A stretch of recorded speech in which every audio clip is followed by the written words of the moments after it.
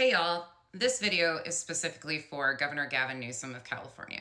Governor Newsom, in the next couple weeks, you will have a file on your desk from the California Board of Parole.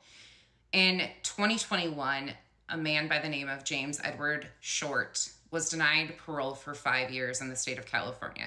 He is a multi-time habitual offender who was sentenced to over 160 years, who should have never seen parole until he was 90 years old. However, because of California's youth offender laws, he qualifies for early parole. He was granted a parole hearing in November of 2023. At that point in time, the California Board of Parole decided to give him parole. This man has committed heinous acts against multiple women.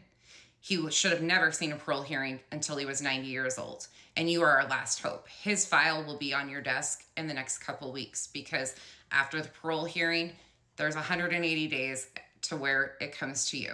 We are within 70 days of that time. We need your assistance. The victims deserve better than this.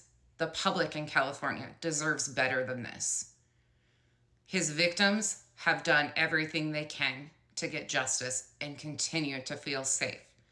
And once again, because of some silly laws that are in place, he is about to be paroled back to the public.